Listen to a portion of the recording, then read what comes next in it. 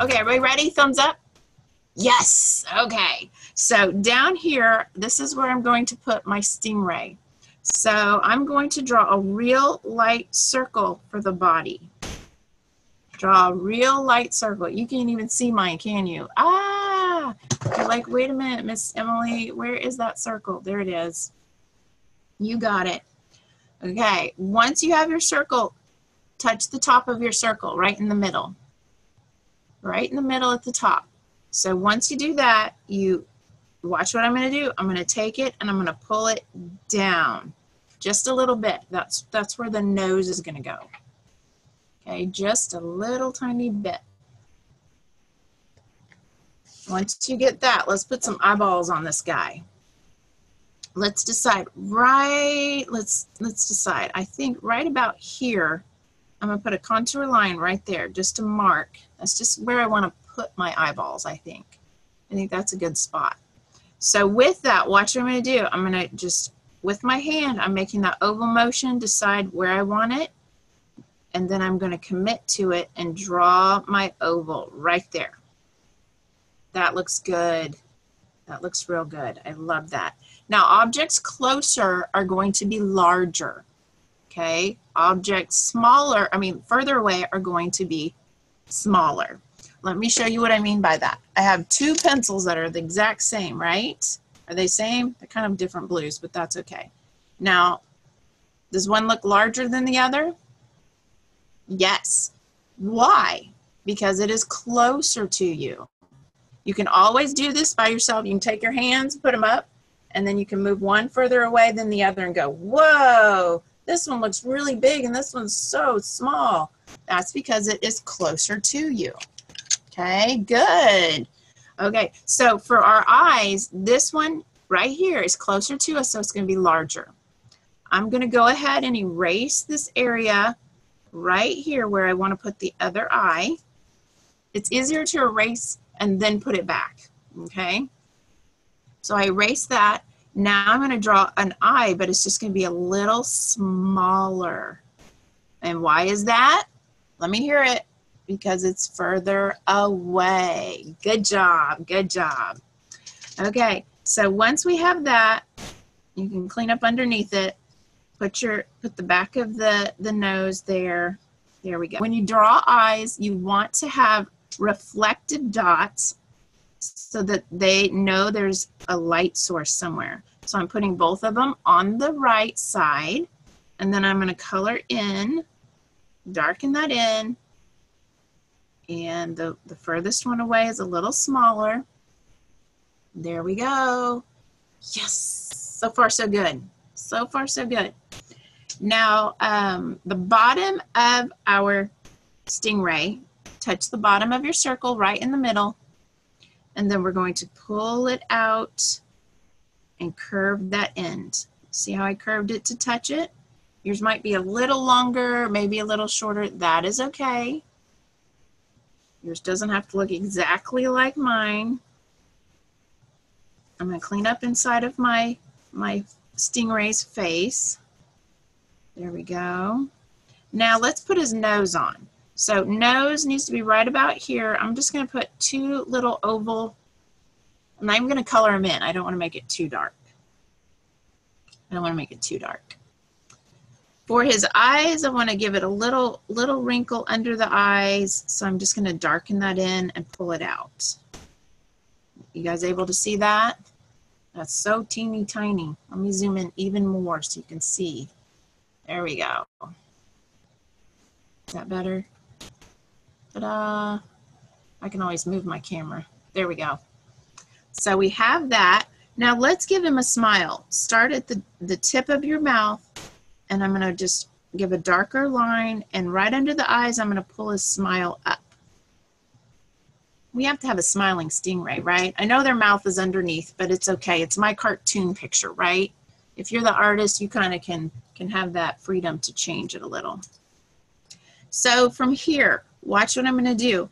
I'm going to pull a triangle, make a big triangle. I'm trying to do it the same size as my circle, but I have a triangle right in this direction.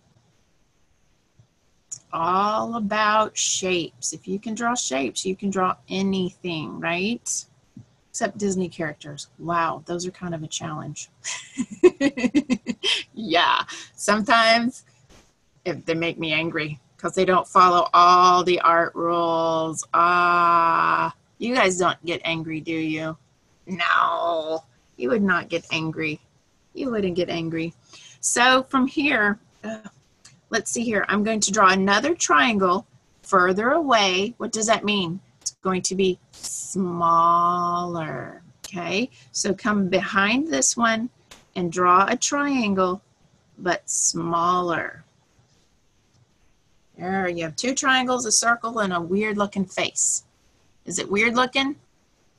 I hope so. Watch what I'm going to do. I'm going to take underneath the mouth and watch. We're going to pull out the stingray's wings. So come down, come past the end of it. Okay, go past the end, and I'm going to pull it back in and round that out. So I'm not going to follow that straight line. See how that worked? Now you have the stingray's wing. That's hard to say. You can't say that fast. Stingray's wing. Blah, blah, blah. Tongue twister. Now let's do that on the other side. So we have it right here at the head. You want to pull it out, go past the end. Can you guys see that? So from here, I'm going to pull it back in. Ta-da, just like that. Boom. You're making a stingray. This is awesome. Okay, now that I have that, I'm going to come in and clean up my underdrawing. So, okay, so from the body, remember we had a circle here? Watch what I'm going to do. I'm going to touch this little stingray flap fin, and I'm going to curve and touch the other one. Just use that contour line. And I dipped down, okay? Dip down and touch the other one. Let's come up here. I don't even know what time it is. I'm having so much fun with you guys. Do the same thing, but you're going to go up. So go up and back down. So now we have the body. When we're all finished, we'll shade everything in and we'll make it look really cool. So look at the middle of your body back here. Okay, touch the middle. Everybody got it? Touch the middle. Watch what I'm going to do. I'm going to go, and this is going to be the middle of the tail. Let me zoom out. Sorry, you totally didn't see that one. I just went zoom, and I wiggled that line up. You see where we're going with this? Looking good, looking good. So now that we have that, we're going to touch the bottom of the body where we stopped right here. We're going to get closer and closer and closer till we touch up higher up. Okay, this is that barb they have in their tail. So everything is good there. So let's do the same thing to the top, but we're going to go down with our line and try to meet up right at the end there. Okay, so for your tail, start at the very tip of your tail, and you can thicken it by just going over it. And I'm just going a little away from just touching it. So I made it a little thicker, and I just let my hands do the drawing. Okay, I just went with it. So now I want to add a little texture. I'm going to add texture by giving him some really light shapes on his back. Let's just do a couple of little ovals all over his back. Oh, I'm totally going off camera. Let me see if I can move my camera. There we go. I'm just coming down here and drawing. So I'm just going to add some ovals all over my body of my stingray. And then I'm going to shade just with one value right now, because then we're going to add some shading on him. Add one value. I'm going to shade my stingray's wings, because this one that I was copying out of a book I have, it has really dark gray wings, and the body is just a light gray. So I'm just going to take my pencil on its side, and I'm going to try to shade. I'm going to shade it, fill it in, just those nice little wings that he has. Fill that in. All right, this is so good. Okay, once you have all that shaded, we're going to add the shading from our light source, okay? So I shade a little under the eyes just to give that depth, illusion of depth. I'm gonna go down the front of his nose, just a little bit, kind of giving it some shape when I do. Okay, so it looks like it's more pointed, and then there's the depth there. So anywhere there's overlapping, so where the mouth is, I'm going to shade a little, and then I'm going to shade down below, give it a little bit. And since this is already colored, look at what I'm going to do. I'm going to darken it with my pencil by pushing just a little harder with my pencil. Can you guys see the difference now? Since I'm layering it, I'm adding some depth. So I'm just going to do that to the back part of this wing over here, and where it's overlapped on the body, right here. That's cool. Yeah. What else did I do to this guy? Now, if you have a stomp, you can grab it. If you don't, it's okay. Keep shading really well with your pencil. If you have a Q-tip, you can use that. Do you see how my stomp is blending in all my pencil markings and doing really good, and getting my stomp really, really loaded with grass? Let's keep blending this stingray's wing at the bottom. So I'm blending it and creating that illusion of depth, because there's different levels of density. Okay, it's density. So I'm going to take what I have on my stomp, and I'm just going to blend. I got to make sure I'm not covering up my pencil, I mean my artwork. I am messing up this artwork. So I'm going to get another piece of paper and cover it so my hand doesn't get all over it. Do you guys ever do that? When you're drawing and your hand gets all up in your other artwork and you mess it up? I just take a scrap piece of paper, clean on the side that's going to touch my art, and then I just come to the other art and just work on it while my other one's covered. So that helps. So that way I don't get it all messy and ruin my artwork. So when you have an underwater scene, you still need a horizon line, okay? Can you say horizon line? A horizon line helps you, your eyes understand the reference of where everything is on the page. So the sand is going to be a little wavy. I'm going to do a real light line only because I want to add other creatures and I want to be able to erase. So my little sea urchin is going to go here. My stingray, look at his eyes. Where are his eyes going? You need to put a nice circle right there. And the sea urchin isn't that big. Okay, so just make him the size of maybe a dime. Does anybody know what a dime is? You are all busy working. Okay, I love it. I love it. So this little sea urchin, he is going to have two big oval eyes, kind of looking at the stingray like, please do not eat me. Okay, I don't know if they eat sea urchins, but hey, if it's in the ocean, it's edible, right? So in the eyes, let's put circles, and then reflective dots, and then color in the eye. You guys are going to be pros at these eyes by the end of the month. You're going to be a pro. So we're going to do that.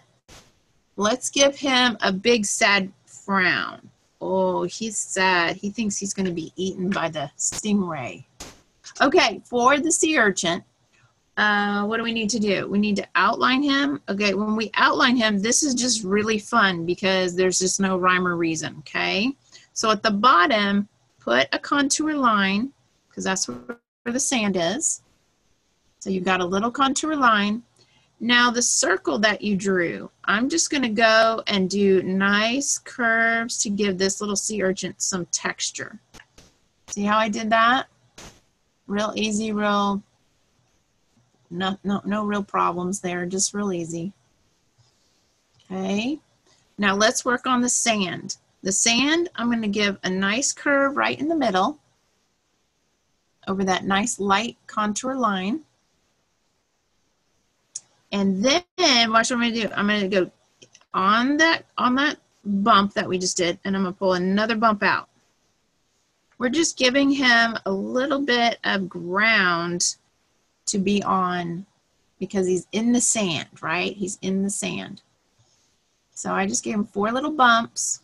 I might give him one right behind him, right there. Make him look like he's in the sand. Watch this. I'm going to take my pencil and I'm going to go straight up and down, and I'm going to give him spikes. I'm not going to go crazy. I'm going to look at it, and I'm going to think about it, give him short little ones, long ones, some on his body, some on the edge. See how I'm just giving the sea urchin spikes? But I'm thinking about it before I just throw them on there, okay? Don't just go and go crazy on them. Go toward the right, go toward the left, go down, go up, give them all kinds of direction. And do some lighter, some darker. There we go. That sea urchin's like, don't eat me, please don't eat me. I don't want to be your lunch. So once you do that, all you need to do is shade him. So go down the left side of his body and shade him. That's it. That's a sea urchin. I'm going to take my stomp and I'm just going to blend just a little bit on that one side. And then in the sand, I'm just going to blend the sand, make it look a little rough down there. You have a sea urchin. Yay! That one's cool. That one's really cool. I like it. So let's get started on our jellyfish. Real quick, we'll just add some jellyfish. I'm going to have 2 dots. And really, they're just 1 finger width apart, okay? So put a dot on the right, put a dot on the left. That's the right, that's the left. Got it. Okay, so I'm going to do a nice contour line touching 1 dot to the other. Remember, don't go wild on me. Don't make your 2 dots and then go, whoa, because then it's not going to work, okay? Make it a little contour line. Don't go too big. Now, curve the end of these where your dots are, make it curve, and then do another contour line to connect them. There you go. That's the bottom of the jellyfish. Now connect 1 dot to the other dot with a big, I'm going to do waves. I'm going to do wavy curve, okay? Do a wavy curve. Why? Because jellyfish change shape, okay? I don't want it to look perfect. So I'm going to go back and I'm going to darken in my contour lines right here with waves. You see how I did that? That way it has more shape. Okay, now jellyfish have nice little weird tentacle things coming down. So think about which way the water is moving, okay? And give him a few long ones, some curly Q ones. Just don't go too obnoxious on it. Don't go too many. And then for the shading, I'm going to shade right in the middle at that top line, and I'm going to just make a circle with it and come down. Okay, so shading, I'm just going to shade these little corners down here. And then the left side, if you want to add texture, you can put a few little circles all over the top of that. And then grab your stomp or your Q-tip, or even, I bet most of you have figured out you can use your pinky, okay? You can use your pinky. It makes a little bit more of a mess, but it gets the job done, right? I'm going to use my stomp and pull down a few more of these long poisonous things that come down. You see how I did that? And then since I have my stomp covered in graphite, I'm going to come back here and I'm going to do a circle with a bump right here. See how I did that? And then I'm going to put some of those long tentacles coming down. And it looks like it's further away. Oh, it's all about positioning. I love it. Now, my stomp is running out. What do I need to do? I can come down here where I've already drawn dark area, and I can blend some more and load it, and then come up here and notice it gives me more.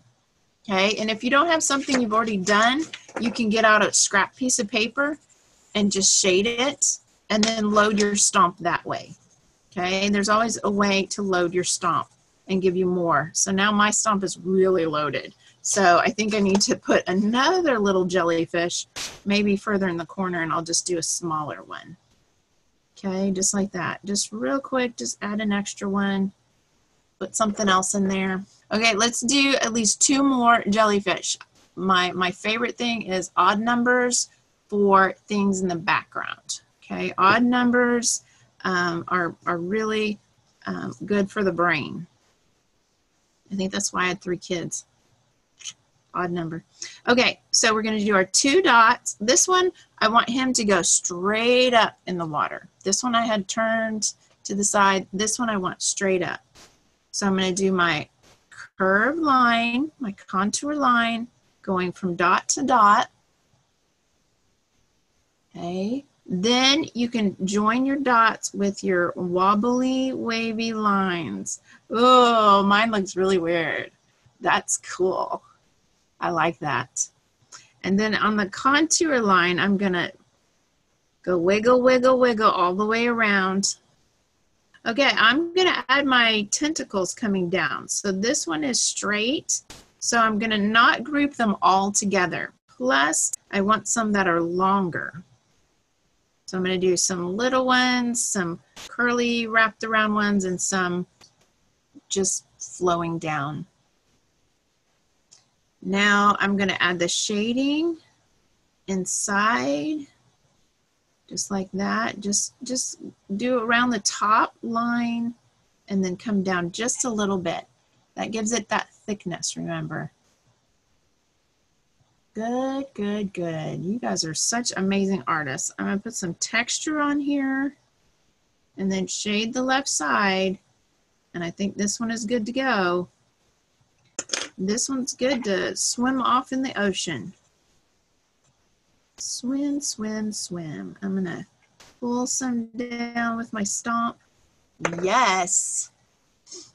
Now, if you really want to take it a step further, you can put eyes on your jellyfish. But I want my attention to be on these down here, these little areas down here.